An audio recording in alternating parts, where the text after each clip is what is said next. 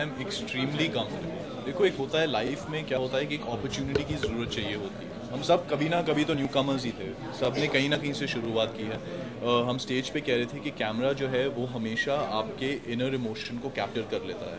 I think new commerce के साथ the biggest advantages है कि उनमें एक तो एक प्योरिटी होती है और एक एनर्जी होती है जो आपको ढूंढे से नहीं मिलेगी। Because once you started acting and once you become a part of the system, of course there are great actors with a lot of experience, but that energy of a newcomer, that innocence in the eyes कि यार ये कुछ नया हो रहा है life में, उसको कैप्चर करने का मज़ा कुछ और है। And I think fortunately love breakup ज़िंदगी में दोनों का बैलेंस, संतुलन एकदम करेक्ट है।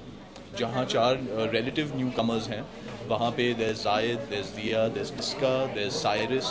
So it's that I have experience, I have the Indian cricket team की तरह है, अभी अच्छा खेल रही है क्योंकि youth में experience का combination अच्छा है। So hopefully then it becomes endearing.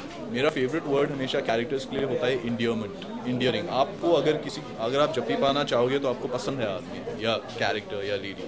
So we've tried to do that, and I think youth brings that young energy into the whole thing, and we're a young setup. अभी तो as of now 1 महीने से with the workshop and meeting them, it has been they सारे बड़े talented लोग हैं.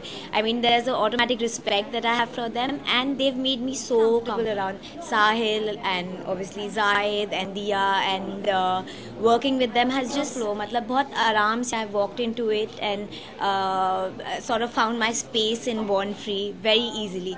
So no, I don't feel uncomfortable at all, but and the energy that I get is very good, warm and very friendly.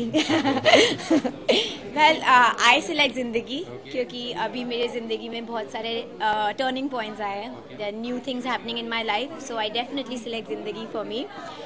Zayed, I think, will choose love. Definitely.